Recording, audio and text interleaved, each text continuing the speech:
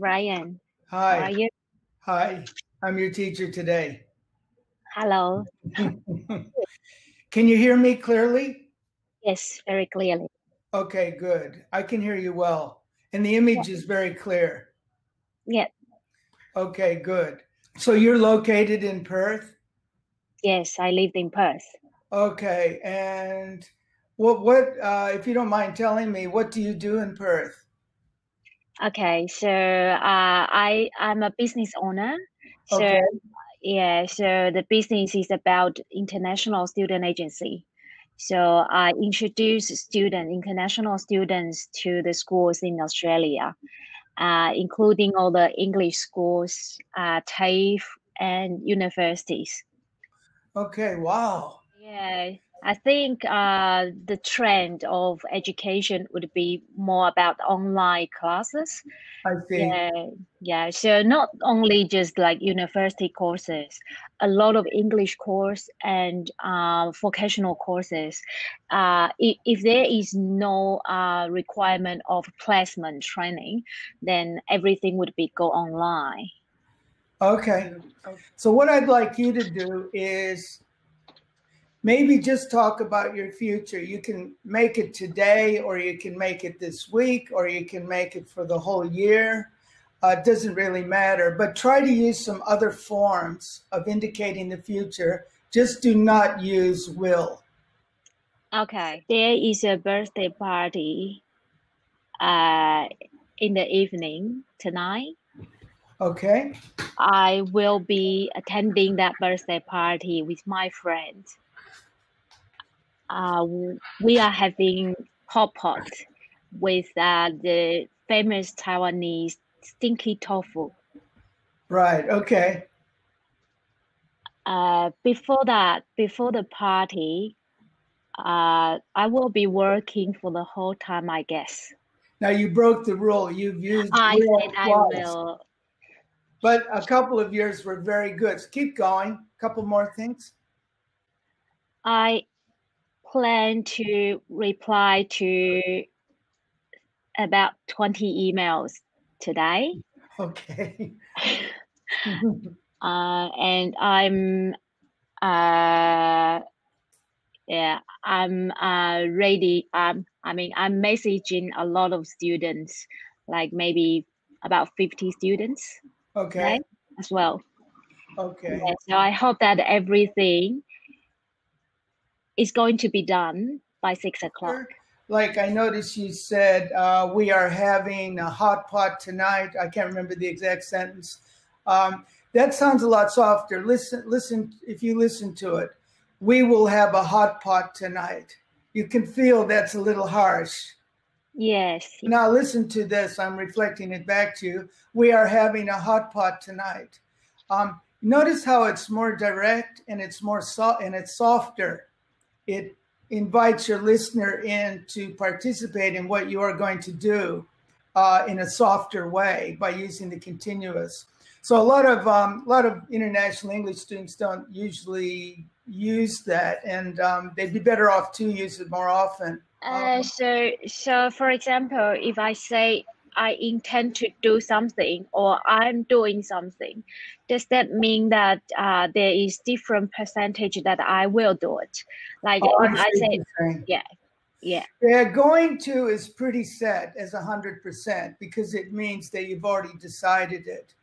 yeah, Intend is very strong because if you use a word like I intend to, I plan to, I want to, something like that, just by using that word, it's very strong. And then you're using it with an infinitive, the infinitive of purpose, which fulfills the first verb, intend to go, for instance. However, intend to doesn't mean you're going to do it. yes. So, in terms of its factual nature, for instance, it leaves the listener not knowing whether it's going to be done. If you say going to, that's definite.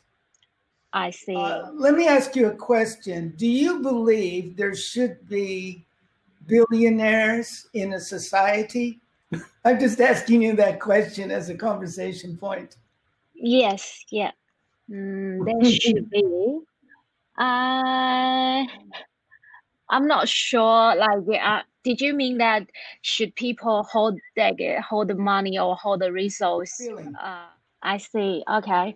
So, I mean, in the reality, it's very hard to control to distribute all the resource and all the assets equally to every person in the world. But I don't believe that there should be billionaires or poor people like the difference between, let's say, North Korea people or like the billionaires in, even though that in Australia.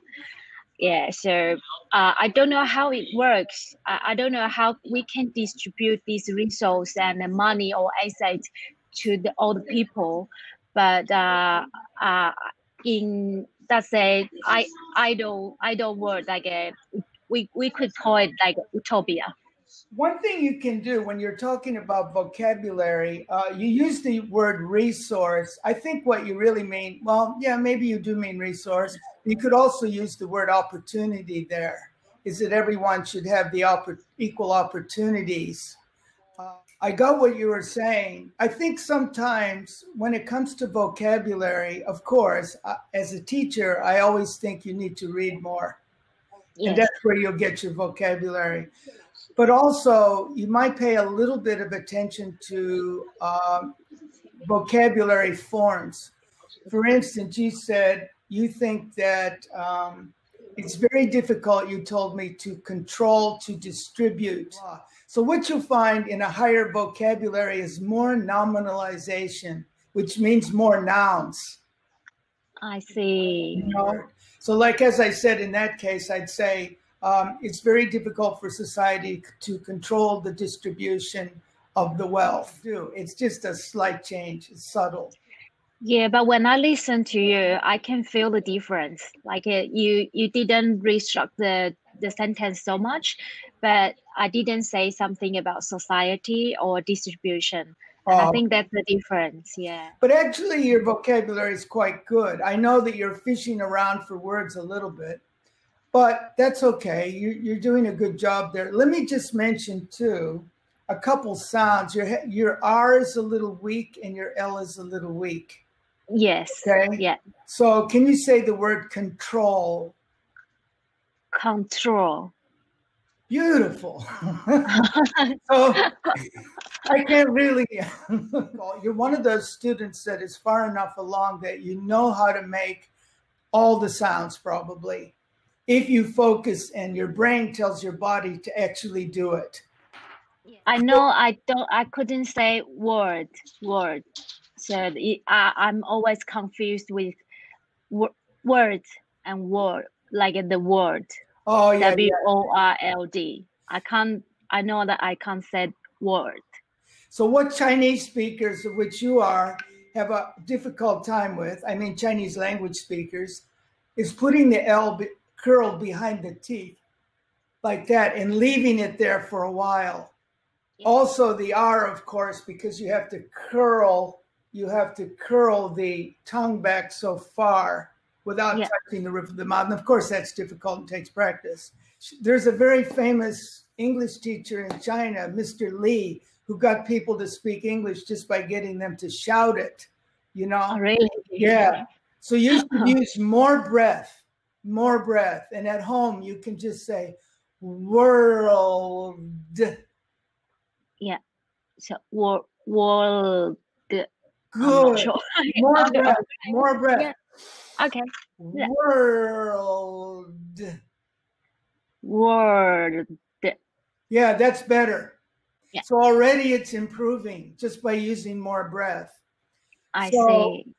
Just try doing what I said. When you go to bed at night, say it 10 times. When you get up in the morning, say it another 10 times. And then during the day, your brain will just tell yourself to start correcting it and putting more emphasis in it. Yes.